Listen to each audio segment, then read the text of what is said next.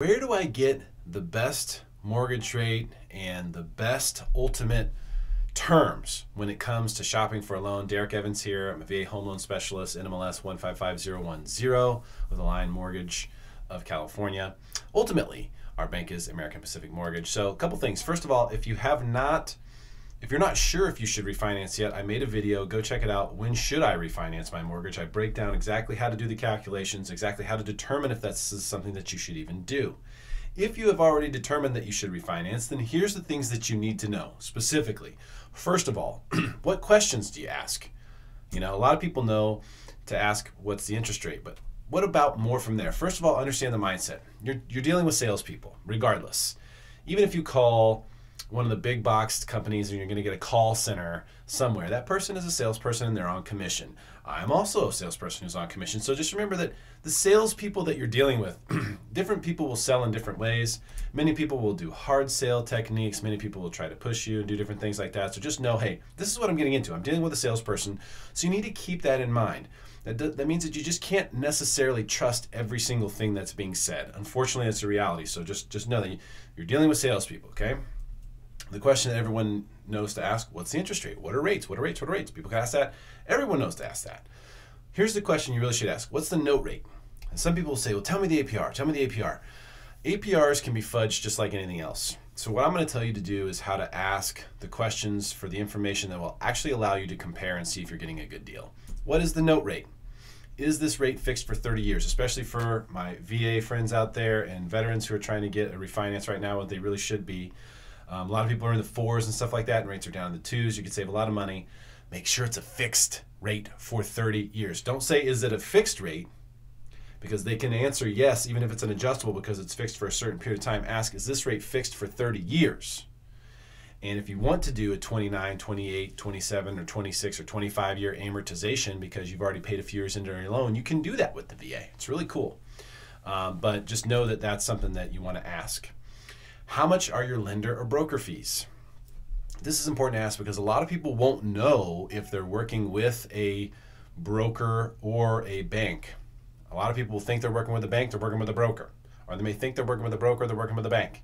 So you have to ask both questions. How much are the lender fees and how much are broker fees? If they say, well, there's no broker fee, we're not a broker. Okay, how much are your lender fees? What's great about my company is we don't have any lender fees. For the loans that I focus on, the VA loans. So a lot of companies will. If they're a broker, they may say, oh, well, the bank's going to charge you a fee. They try to deflect it from well, the bank's charging a fee. You're connecting me with the bank, so you're charging me a fee. Are you also charging me a fee is the question. Are there any points? Okay, so now we've confirmed what the note rate we're being offered is.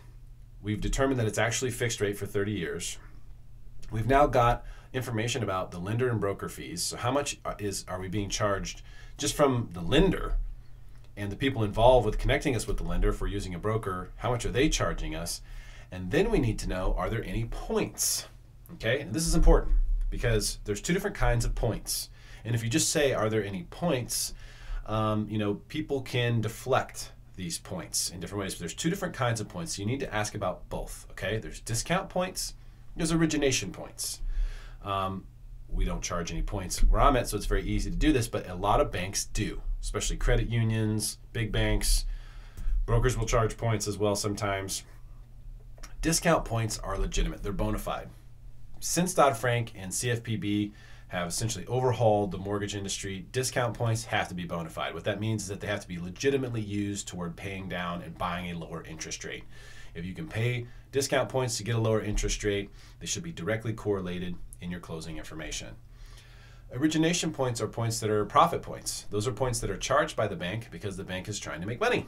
And so not only will they charge you sometimes lender and broker fees, but they also charge you an origination fee as well. They have the right to do that. It is totally legal to do, but I think it's completely unnecessary and actual bullshit. So you should not have to pay any origination points. You may have to pay discount points if you choose to buy your rate down from the par rate, which is the rate at which there are no points.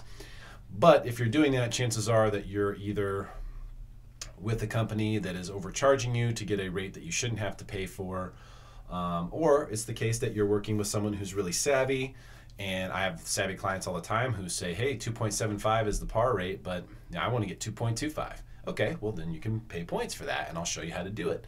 And we'll do the math and see if it makes sense. So these are the specific questions you need to ask, take notes on for every single lender that you talk to about your refinance. Get the information, details on every single one of these items. If they don't know the answers, hang up the phone. If they try to tiptoe around the answers, hang up the phone. Just hang it up. Click. Bye-bye. Don't answer their calls ever again. You do not want to deal with someone shady when you're getting a mortgage. Okay. Well, then who do I call? I haven't even gotten there yet. I don't know who I should even shop around with. You can go online, but just know that most of the stuff you're trying to search on Google has been manipulated significantly, especially in the mortgage industry. You're going to find a website that says bestlendersinthecountry.com or something like that, and it's really a website that's run by some big bank or some other mortgage company or something, and they're just trying to make it look like it's a site to help you, but really they're trying to point you in some certain direction. This happens a lot with VA loans as well. Please don't just search Google. Get referrals from friends. Talk to your friends. Ask them these questions. Did you use someone? Did they charge you points? Were they easy to get a hold of? Did you have a good experience? Do you feel like you got a good deal? Just the normal questions you would ask. Get some referrals from friends. This is a great way to go about this. If you don't know anyone yourself to call, get some referrals. Use a more local company. You're much less likely to get ripped off. If a company is local and knows that you can show up on their doorstep with you if you feel like it, either with, flowers or a shotgun, then they're much more likely to treat you well. So it's smart to use a local company for a lot of reasons. We talk about buying local and keeping your money local and all that. There's a whole bunch of reasons why that's a good thing. But also the accountability aspect is really, really crucial. Avoid companies that are too big. The big banks, big credit unions, some of the really, really, really big mortgage companies that are running ads on national TV and stuff like that. You're going to want to avoid these companies for the most part. There's a huge corporate structure there. You could get passed around to a bunch of different people. People are coming and going from those companies all the time.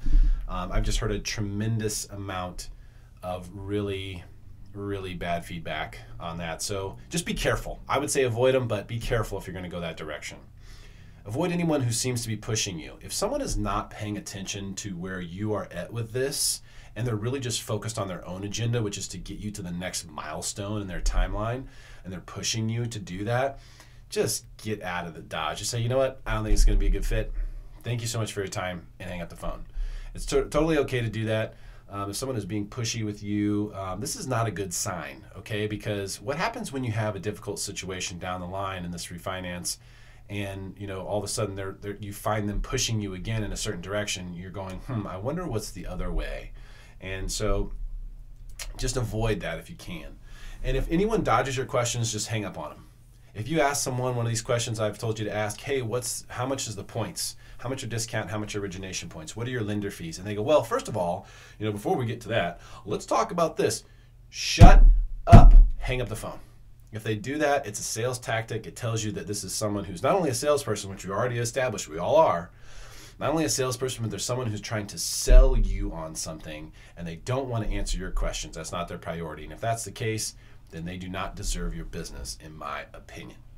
Okay, so then how do you compare? Let's say I found 2 or 3 companies here, and I'm willing to get a quote from these 2 or 3 companies, whether they're referrals or I found one online, got referred by one, and then this is someone that we used years ago. Okay, cool. How do I compare them? Well, first of all, narrow it down.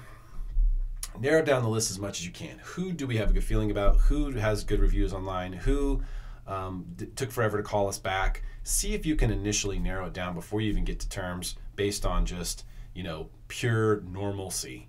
Were these people easy to reach? Was it hard to get a hold of them? Did they seem like they knew what they were talking about? Were they discombobulated? Get rid of those people first, okay? Because sometimes those companies that are the biggest mess will tell the biggest lies, and they'll get themselves in the running by telling you they can get you terms they really can't do.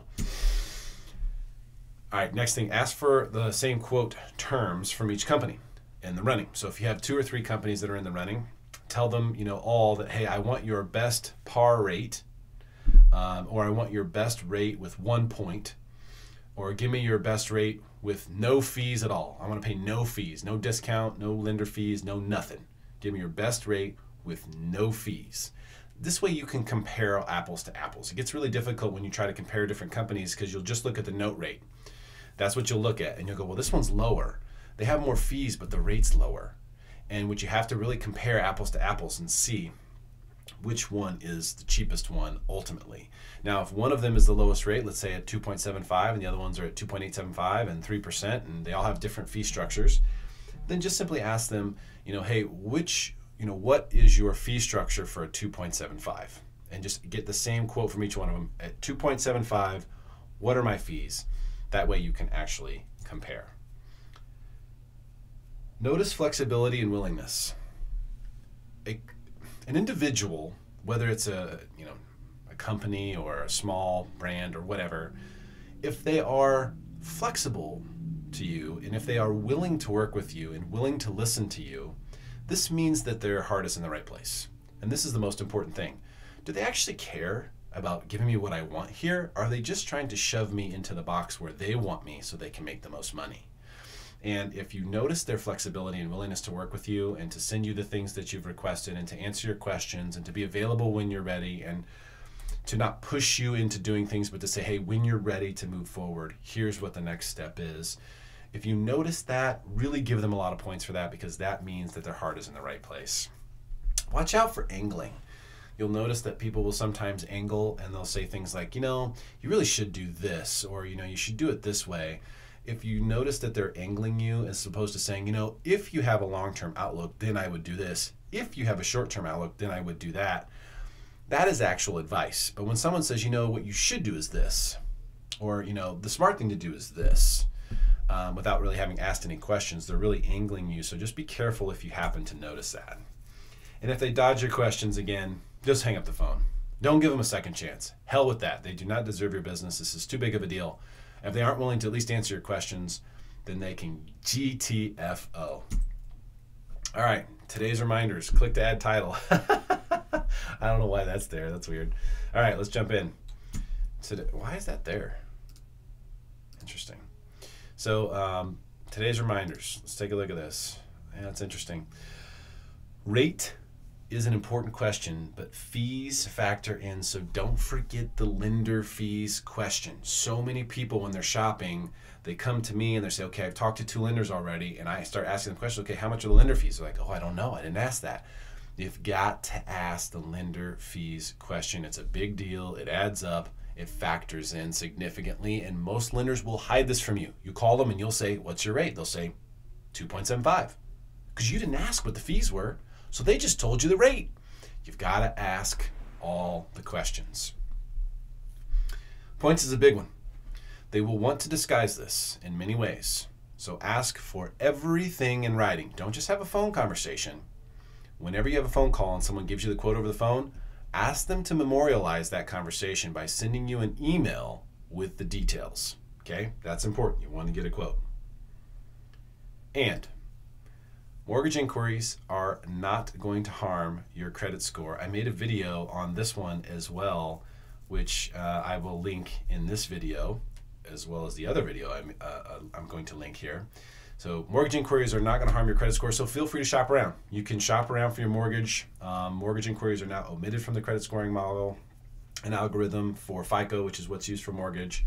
So you do not have to worry about getting hard inquiry dings and hurting your credit through the process of finding the best mortgage. Super, super cool.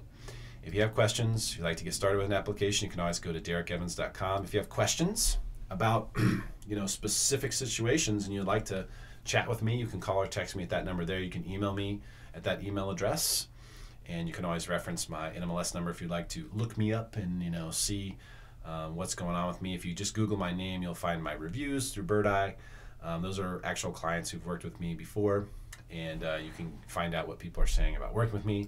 For the sake of disclaimers, I'm going to put this disclaimer up here for Equal Housing Opportunity, Line Mortgage, our location, and we're a division of American Pacific Mortgage. So I want to put that stuff up here as well. But the bottom line is this. There's a lot of money that can be saved right now by refinancing. There's also a lot of people who are getting taken to the cleaners every single day, getting absolutely ripped off. I focus on helping veterans because I know that they have my back or have had my back at some point. It's time for me to have theirs. And so I focus on trying to help keep veterans from getting ripped off, which happens way, way, way too often, especially in the mortgage industry. Drives me nuts. So if you know a veteran who's looking for a home loan, you want to send them to a safe place where they're going to get a good deal and not pay any bullshit fees, you know where to send them. Thank you so much for your time today, guys. Share this video. Let's help make everybody smarter.